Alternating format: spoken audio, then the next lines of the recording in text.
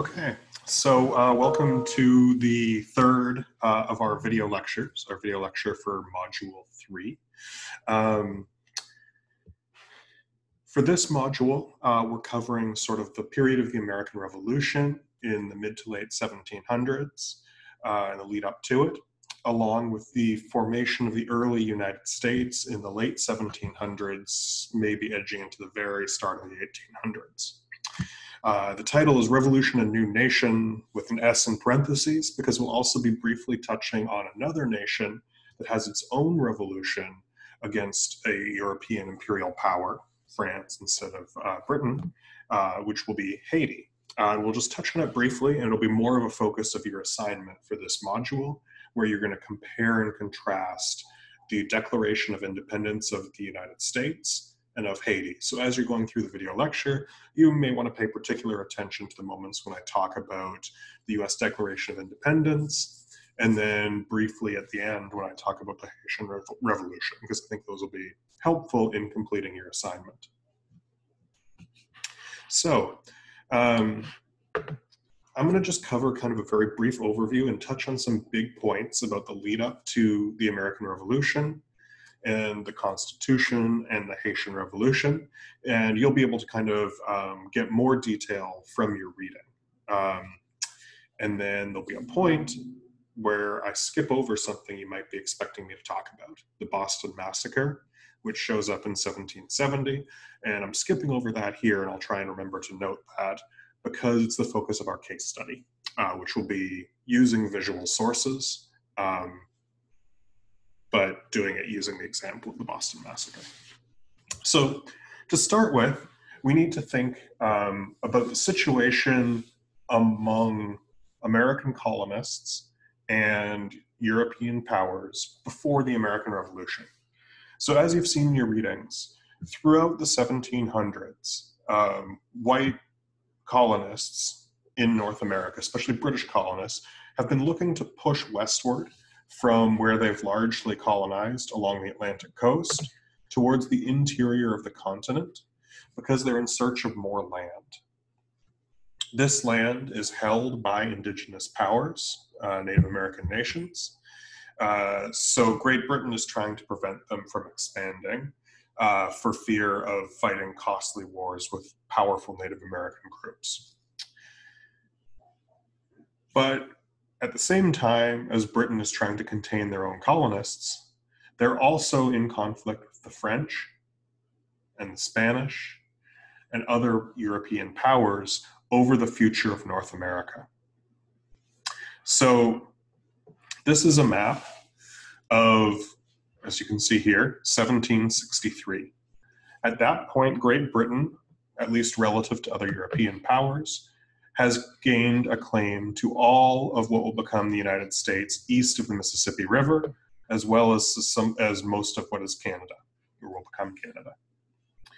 But if we looked at that map in 1750, you would see the British along the Atlantic coast and some of the Gulf Coast, and you would see the French containing most of this interior area.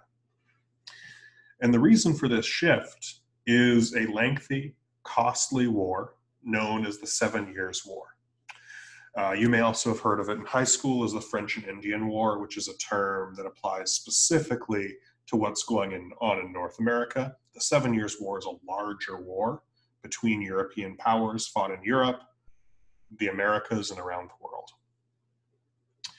So for our purposes, all we really need to know about the 7 Years' War is it was fought over many things, but one of those things was the future of North America for European powers.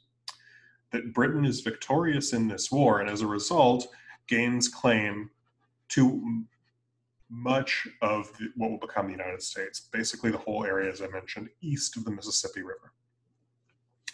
But this comes at great cost. As wars do, obviously the biggest cost is human life.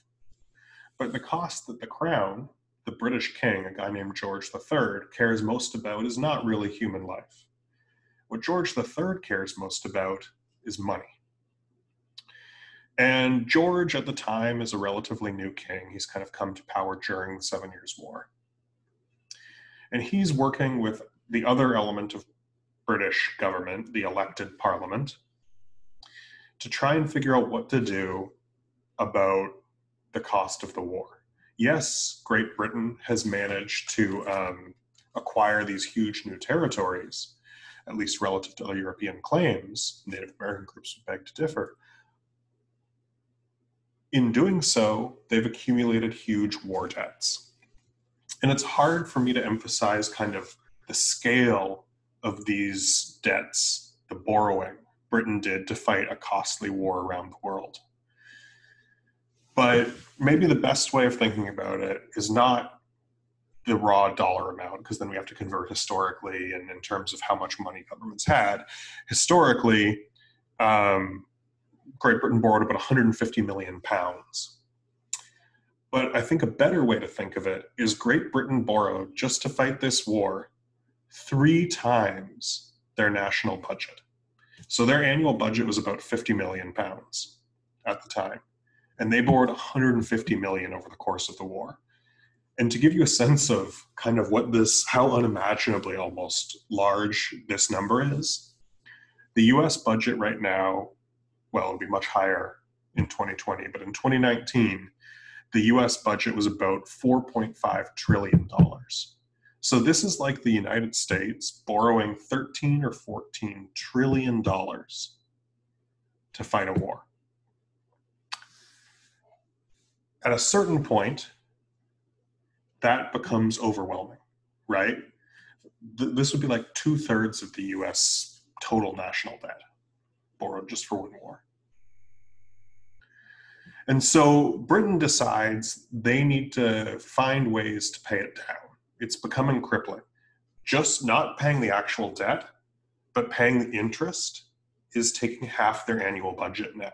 So if you think about it this way, say somebody made a decent salary, say somebody made $50,000 a year, right? That might be a pretty good salary depending on where you live and kind of what you're hoping for.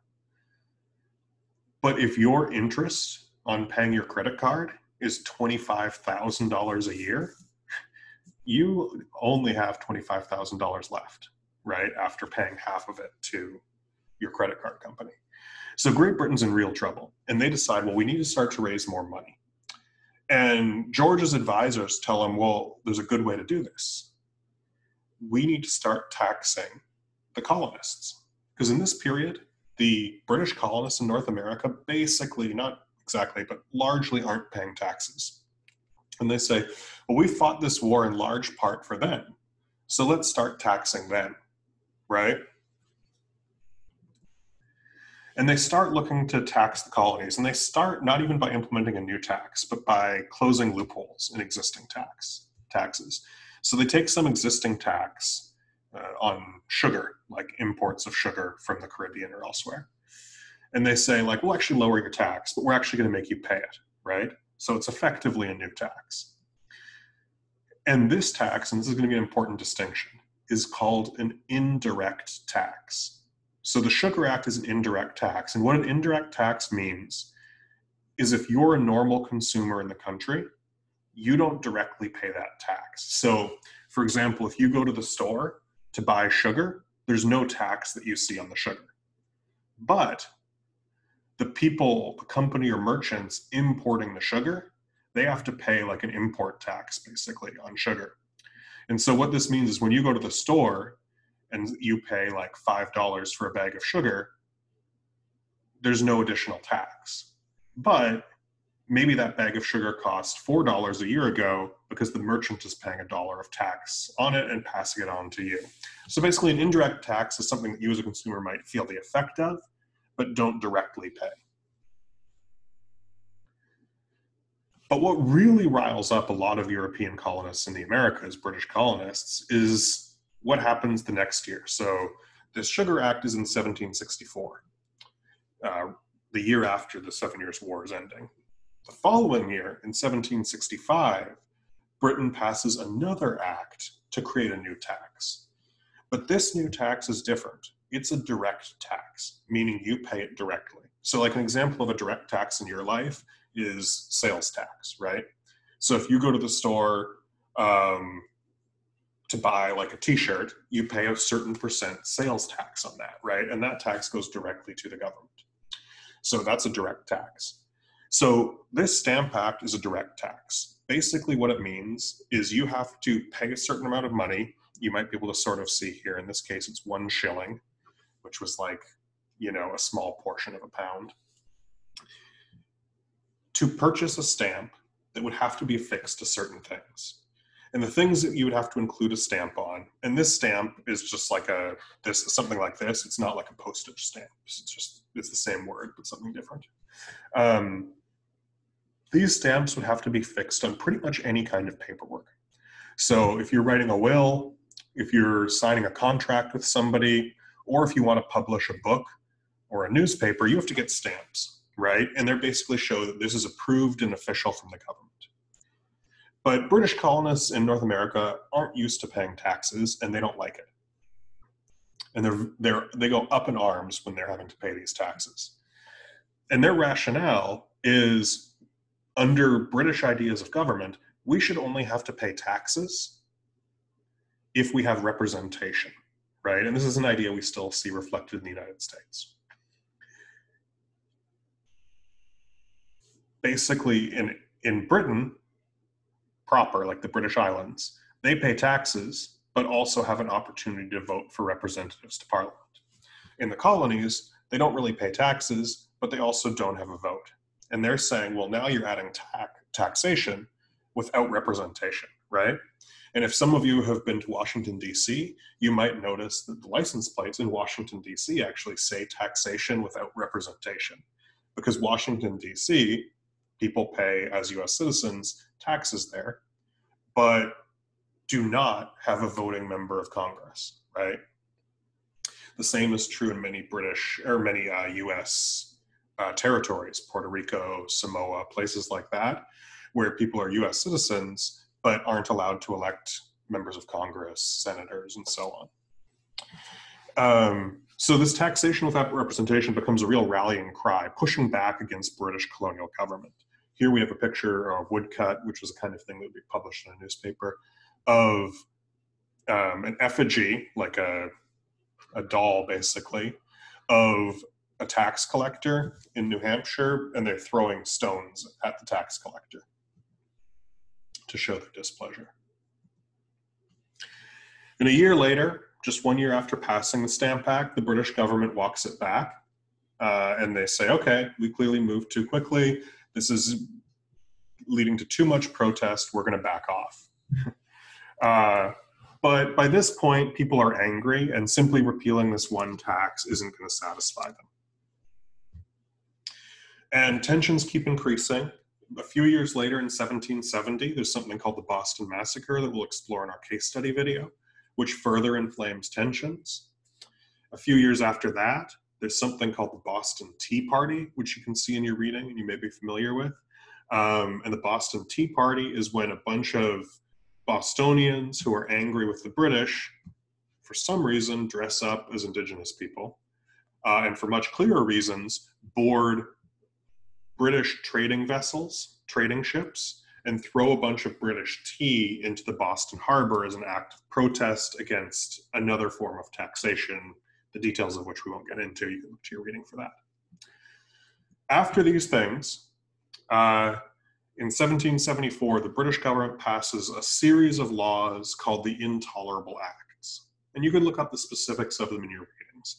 But they're basically a series of restrictions on the colony of Massachusetts, where Boston is and where a lot of the unrest has been, doing a number of things. For example, making it so the royal governor, the British representative in Massachusetts, chooses government officials instead of people in Massachusetts electing them. They close the Boston Harbor, basically shutting down the Massachusetts economy until the tea is paid for. They do a number of things. And people in Massachusetts, but also in many colonies, British colonies around North America, start to refer to these as the Intolerable Acts because they say they've gone too far. Britain has overstepped completely. And then members of different colonies in North America start to come together in things called, again, reference to your reading, called Continental Congress, to express their displeasure. And within a year or so of the Intolerable Acts in 1775, shots between American forces calling themselves patriots and the British Royal Army have been fired in New England, Massachusetts area, places called Lexington and Concord, at what some consider the first shots of the American Revolution. And so the revolution itself, people give different dates, right? Some might say Lexington and Concord in 1775. Others might say the Declaration of Independence in 1776. There's a whole bunch of different dates you could give. And then it would end in 1781 when sort of fighting ends, or 1783 when the treaty is signed, ending it. In this class, I'm not going to test you on dates. There might be a couple that come up in your reading quiz, but there won't be dates that come up from the video lecture. And I should also note here, both your reading quizzes and your video lecture quizzes are open book. So you can refer back to the video and the reading as you're doing them. So like, don't get stressed about dates. You can always refer back. So one of the first things that happens as fighting starts to break out and as American colonies start to work together to push back against the British, keeping in mind at this point they haven't declared independence and it's not open warfare, is they start to put together a military force. And they need a commander for the military force. And they choose this guy, pictured here in a famous painting, George Washington. And they choose George Washington partly because he's a relatively experienced military officer, but also they choose him because they're seeking to unite a bunch of pretty different colonies.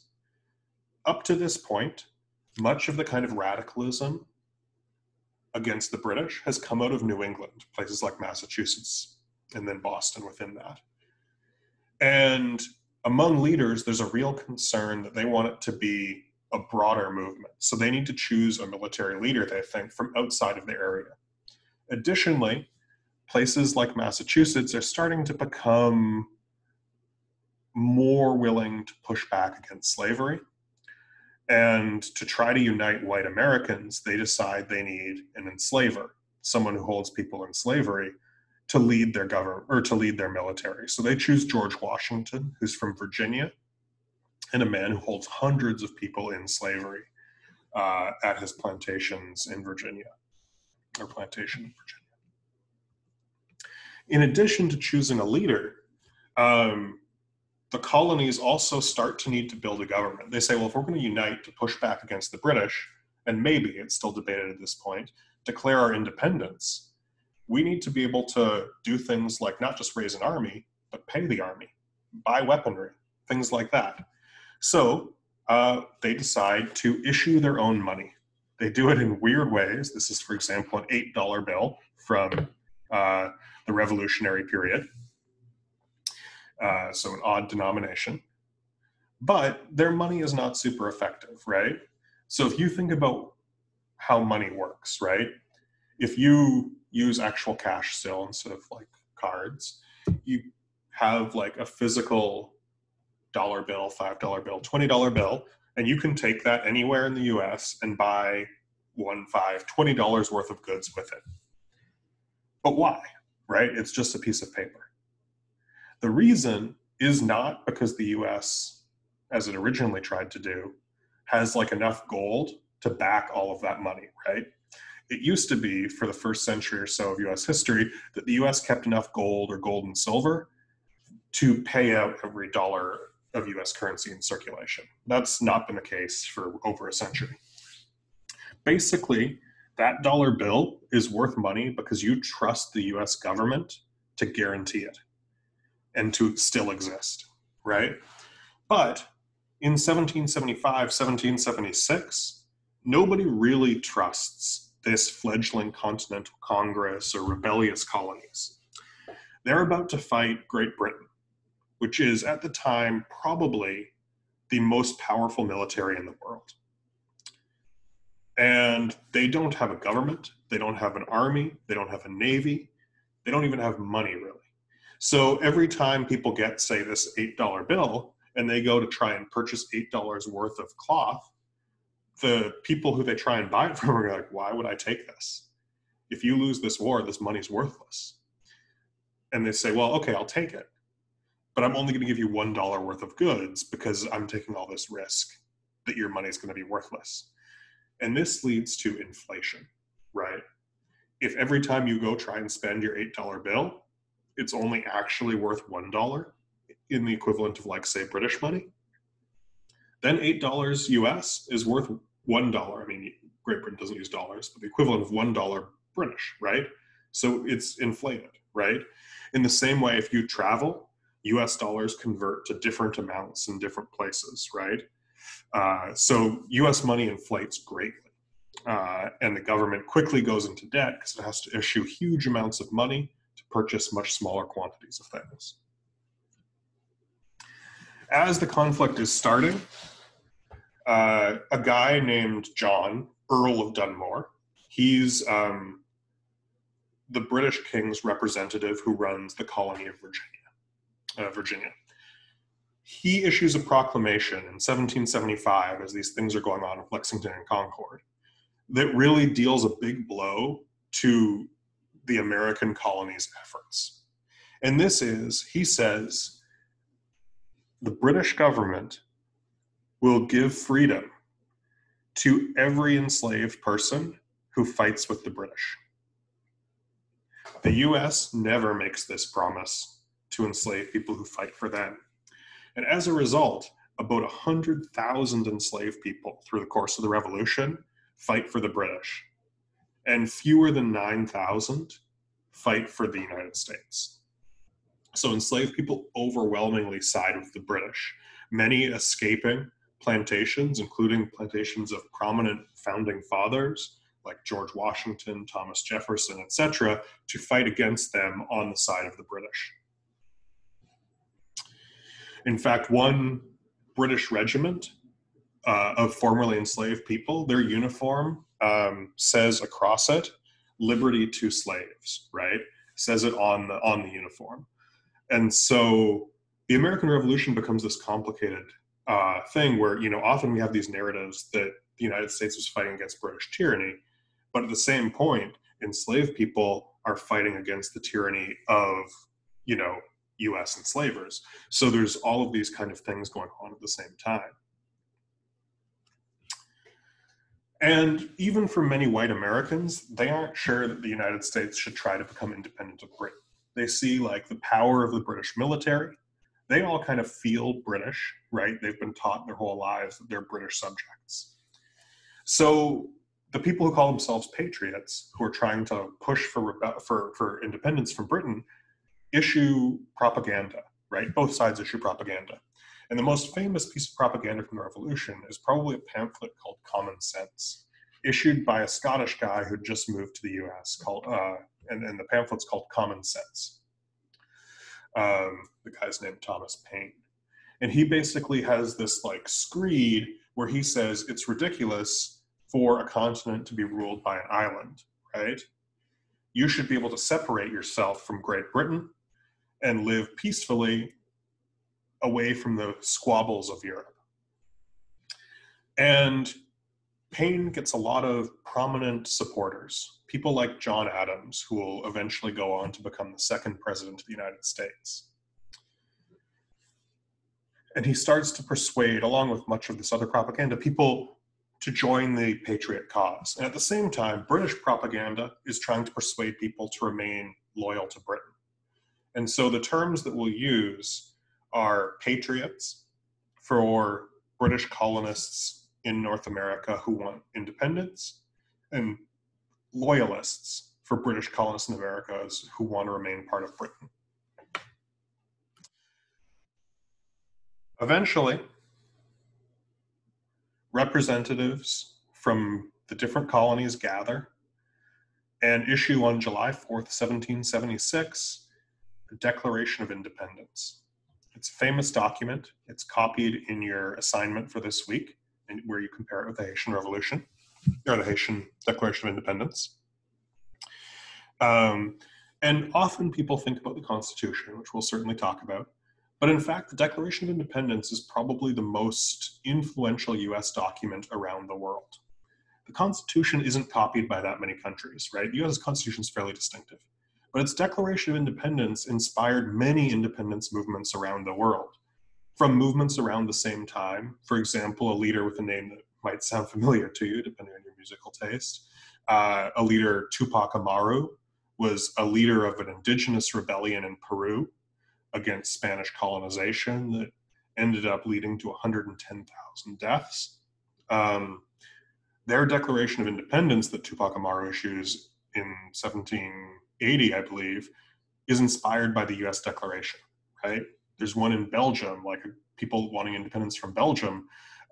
They issue one in 1790 based on the Declaration, but it's not just in the Americas and Europe. In 1911, China has a Declaration of Independence that is inspired by the US Declaration. And even ironically, given the US's attempt to prevent this, in 1945, Vietnam issues a Declaration of Independence from France based on the US Declaration. So it's a document that's really influential around the world. And that's kind of one reason why I've chosen to make it your assignment for this week, or make your assignment based on it. And also to make your assignment thinking about it in a broader context, in this case, of Haiti. So this is a map that just hopefully can quickly illustrate to you that the colonies that end up becoming the so-called 13 colonies that form the United States eventually are very divided in terms of whether they want to support independence or not. So the blue are strongly loyalist areas. The green areas are areas where it's sort of neck and neck between loyalist and patriot, and the red areas are patriot strongholds. Now from this, it might look overwhelmingly like the patriots have support, but it's actually more evenly divided than you would think. Historians' best guesses are about 40% of British colonists in the region favored the patriots, 20% the loyalists, and 40% were undecided. It looks different because patriot support was highest in rural areas, and loyalist support was highest in cities, which have, higher, denser populations. So the total area doesn't reflect population. You'll also notice that Nova Scotia, which is now part of Canada, is on this map because the 13 colonies wanted to be more than 13 colonies, right? They invite places that are part of Canada or the Caribbean nations now to join them. The 13 colonies just ended up being the people who agree. We're not going to get into the war itself. I just throw up this map to show you all sorts of stuff's going on. You can read about this in your reading, which I think can cover the American Revolution well. The short story is the Patriots do very poorly for a long time before eventually recovering and trapping, after 6 years of fighting, the British at this place in Virginia with the help of the French Navy, who join on the Patriot side at this place called Yorktown, where the British surrender. During the war, the human cost is enormous. There are something like 7,000 people who die in battle on the Patriot side, but an even higher number of people actually die as prisoners of war. The British don't consider the Patriots to be, if we think about it in modern parlance, legitimate combatants, enemy combatants, but instead to be treasonous rebels. And as such, they don't treat them according to standards of the time when they capture them. And instead of treating prisoners of war reasonably well, as was the custom in European warfare at the time, they put Patriot prisoners of war aboard prison ships that they dock in the harbor of New York and northern cities. This is one, the Old Jersey. About 15,000 Patriots are loaded aboard these ships, forced aboard these ships. Only 5,000 make it off alive. So 10,000 people die aboard these ships, 2/3 death rate, because they're on there for long, long periods of time. Right? We shouldn't compare this to the Atlantic slave trade, as they're totally different. But even so, it is a higher death rate than on the battlefield.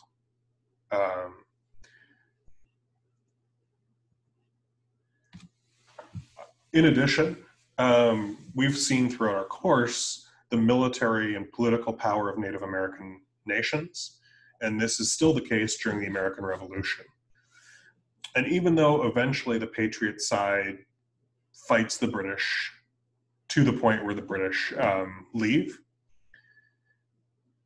most Native American groups, although not all, some do side with the Patriots, side with the British because, in most cases, because they think the British are less likely to encroach on their territory rapidly than the Americans who've been the Patriots and who've been already pushing to take more and more indigenous territory. So finally, the fighting ends at this place, Yorktown, you don't need to remember, in 1781. And then it takes a couple years almost for all of the terms to be decided to end the war and formally have Britain agree to give the United States independence. And this happens in 1783 with something called the Treaty of Paris. And for us, the most important thing, obviously, is the United States gains its independence. In addition, the US makes some odd demands. The US demands the British return all seized property. But what they actually mean by this is, as there is this period between the end of fighting and the treaty being signed, the British have retained control of New York City, and they're not going to give it up until the treaty is signed. And in New York City, with British military forces, are large numbers of formerly enslaved people who have gained their freedom by joining the British. When the British sign the Treaty of Paris, they agree to force these formerly enslaved people back to the people who'd enslaved them, right? Basically returning them to slavery. However, after the treaty is signed, the British ignore this and bring over 10,000 formerly enslaved people away with them when they leave New York City to Nova Scotia in what is Eastern Canada. Many of these people stay and settle in Eastern Canada, and many decide to relocate to Sierra Leone in West Africa. And if you're interested in this, there's a book that kind of goes through this story by a guy named Simon Schama called Rough Crossings that I encourage you to read if you're interested in kind of following that story. So, apologies for this terrible map, but after the war, the United States basically controls the area from the Great Lakes down to Florida, from the Mississippi to the Atlantic, right? On paper. In practice, they really only control this Atlantic edge, and little bits vary around the Great Lakes, and Native American powers control most of the interior, and we'll see how that changes over time in our next couple modules. So, the US is left after the war as a new nation, but they don't have the Constitution yet. They have something called the Articles of Confederation, which is a weird, kind of terrible document, right? Like, you all know the complex ways that Congress votes now and that the government is structured. At this point in the Articles of Confederation, there's things that we expect don't exist, like a Supreme Court. Voting is simple. Every state gets one vote. That's it. Our Constitution has been amended dozens of times, right? Amendments include ending slavery, extending voting rights to women, et cetera, et cetera. Under the Articles of Confederation, it's basically impossible to amend, because it requires unanimous consent for any amendment. So it's this weird document. And quite quickly, leaders of the new nation realize they need a better, more flexible document. So 55 white men gather in Philadelphia in the summer of 1787. And they shut themselves in Independence Hall to think about what the new governing document should look like. This is not an open democratic process. These 55 men do not reflect who lives in the United States. They're all men, they're all white, but beyond that, there tend to be very wealthy white men, right? So only about 1 out of 1,000 white men would go to university in this period, right? Access to education, higher education is very limited. But half of the men in that room did. So they're 500 times more likely than the average American to be schooled in higher education. They are almost all wealthy. They have like bizarre names like Daniel of St. Thomas Jennifer that reflect their kind of pretensions of nobility. In addition to this, they are so afraid of the public being involved that it's like a stifling hot summer.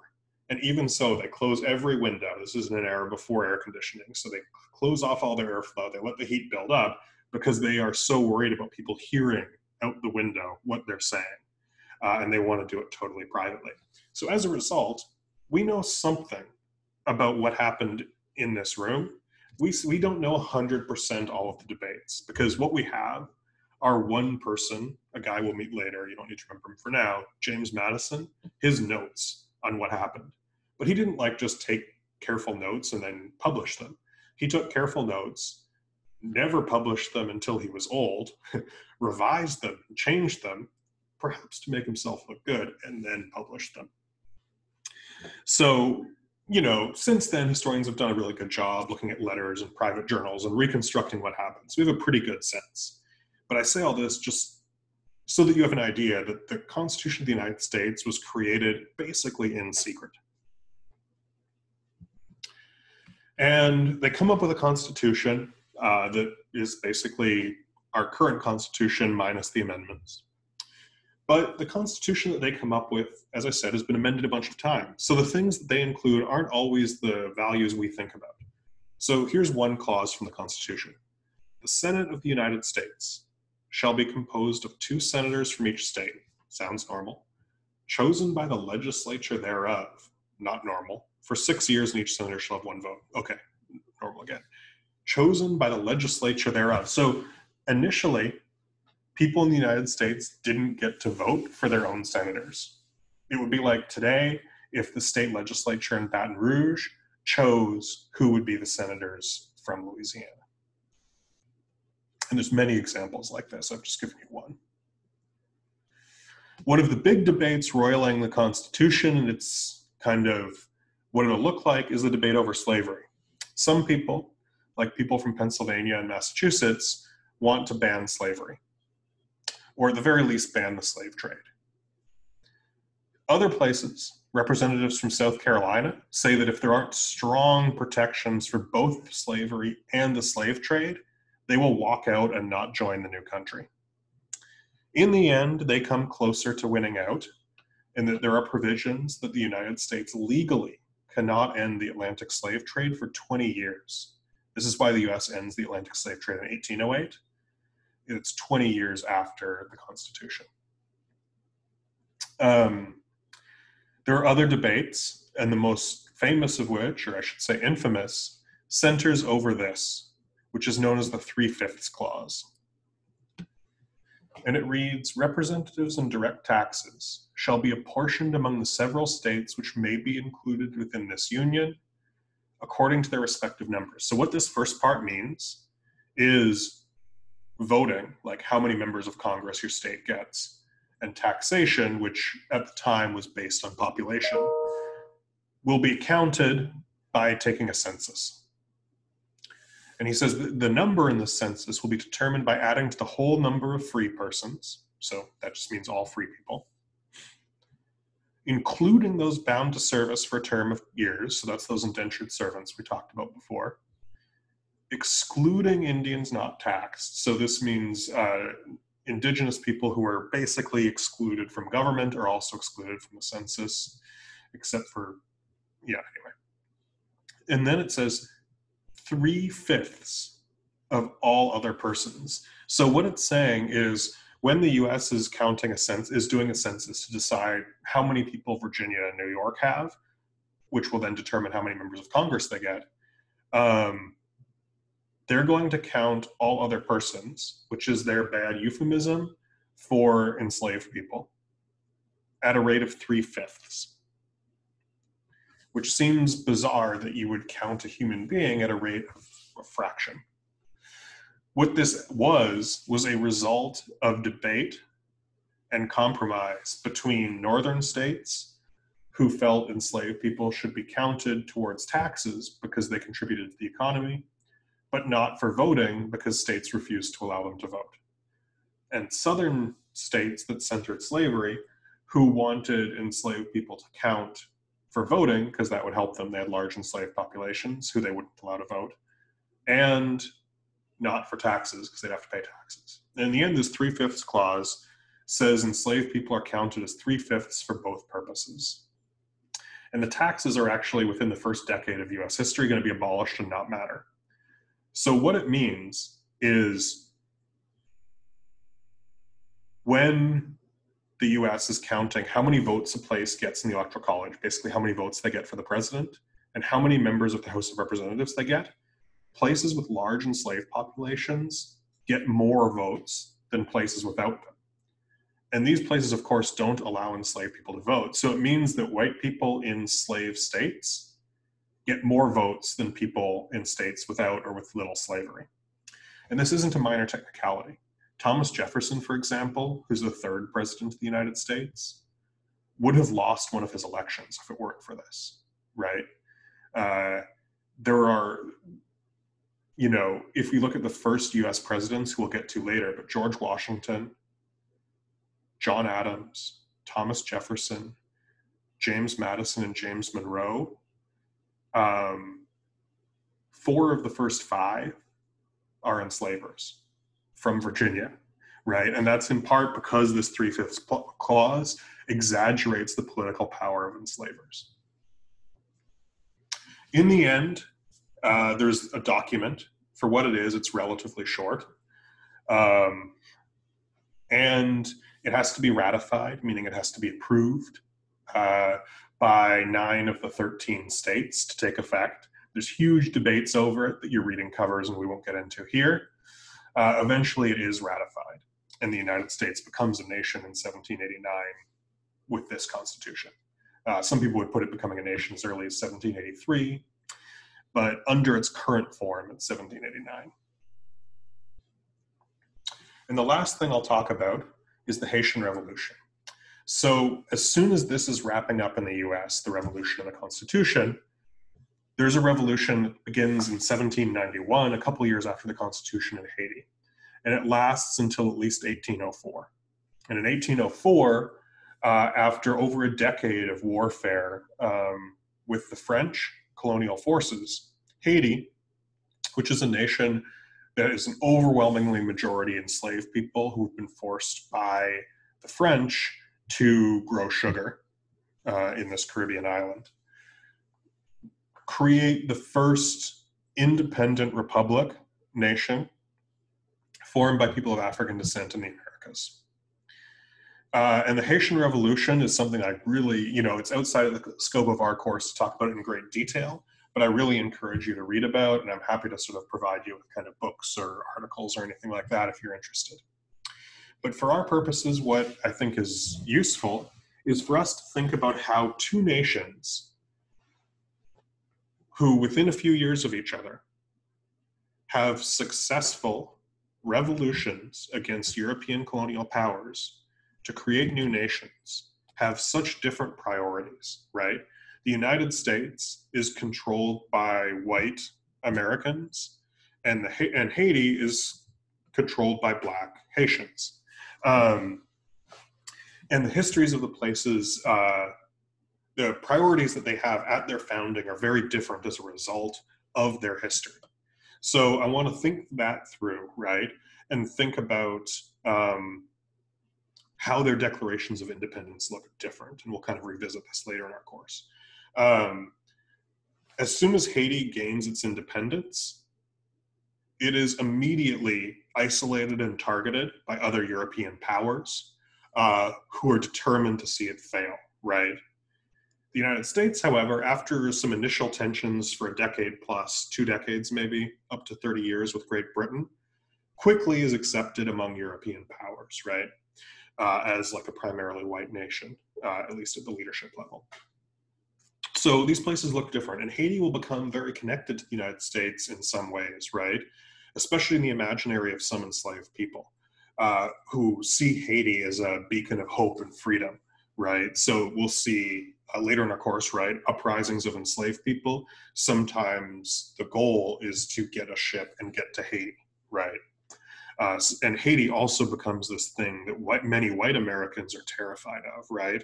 They understand that they're oppressing enslaved people in the United States, and they've seen not that long ago in Haiti what happened when enslaved people gained control, and what could happen to them if they continue the practice of slavery.